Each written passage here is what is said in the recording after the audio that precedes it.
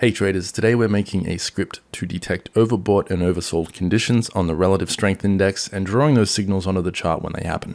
In this series, I answer questions from students as briefly as possible. I have much longer lessons on the channel, but these are intended to get straight to the point. Let's go. The source code of this script will be in the pinned comment below, but let's get started with a brand new blank template script here. Now the first thing we want to do with this particular script is we want to draw over the top of price action, so we're going to set overlay equals true on our indicator. Next, we need to get our user input. So this will be the RSI length, the overbought and oversold thresholds. So I like to put an I underscore before my inputs just to differentiate them from my other variables. You can call this whatever you want. The first one will be RSI length, and that will be an int input, a whole number input. We'll set it to 14 by default and give it a title of RSI length. And then our other inputs will be the overbought and oversold. I like to make these float inputs because that allows us to put decimal places in the setting. It gives us a bit more fine control.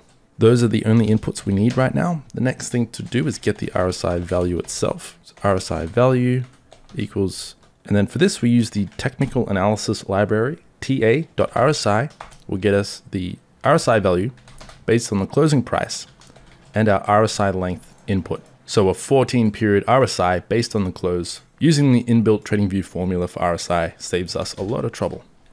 Next, we need to check for our overbought and oversold conditions. So RSI overbought is going to be true when the RSI value is greater than I underscore RSI overbought, and RSI oversold will be true when the RSI value is less than our oversold input. You could set these to greater than or equal to, but I'll leave mine as greater than and less than. Next, we need to draw our actual signals onto the chart. For that, we will use the plot shape function. This can take a Boolean true or false value. So we'll paste in our overbought condition. We'll give it a title of overbought, a shape of triangle down, since this is a sell signal traditionally. We'll set the location to location.above bar. We'll set the color to red. And if you leave it like this, then the size will be automatically adjusted based on your zoom level on your chart, or you can specify a size if you want to. I'll set mine as small for now, just so it's easy to see. As you'll see in a moment, small is actually quite big on my chart, but now I can copy this line of code, paste it in, change overbought to oversold, change triangle down to triangle up, the location to below bar, the color to green. And now this is optional, but I like to format everything so that it lines up and each parameter is easy to read and adjust. And that's it, we are done. Now if I save my code, minimize the editor, here are our signals. So whenever the RSI goes overbought, we get a red triangle.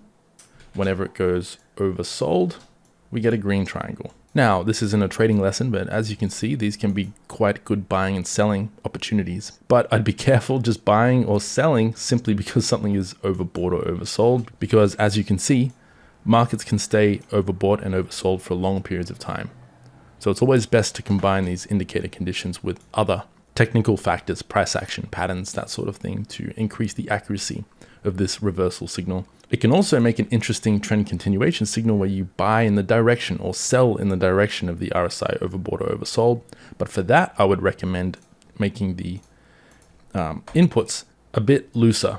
Our overbought and oversold levels are a little bit looser, and our RSI period is a bit shorter. So we're getting more of a read on momentum rather than a reversal condition per se. And if you wanted to add alerts to this script, all we would need to do is come down to the bottom here somewhere, say fire alerts, if RSI overbought, alert, market overbought, with a frequency of whatever you prefer. I'll select once per bar close and copy that, and oversold. Done.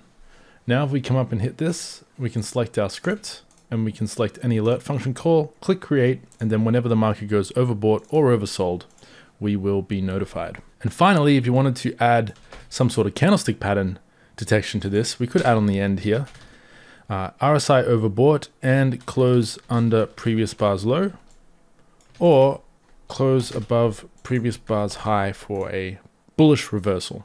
Now if I save my code, we will only get signals and alerts when we get a lower close after the RSI goes overbought or oversold, which gives us much better signals, as you can see here.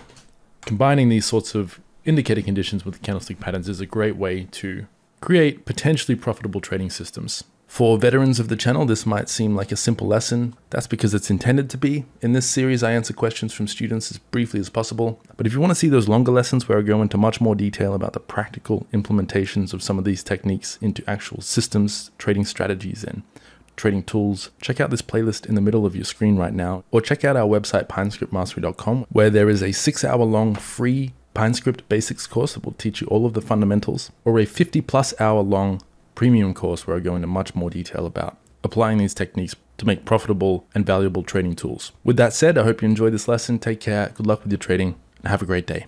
Goodbye.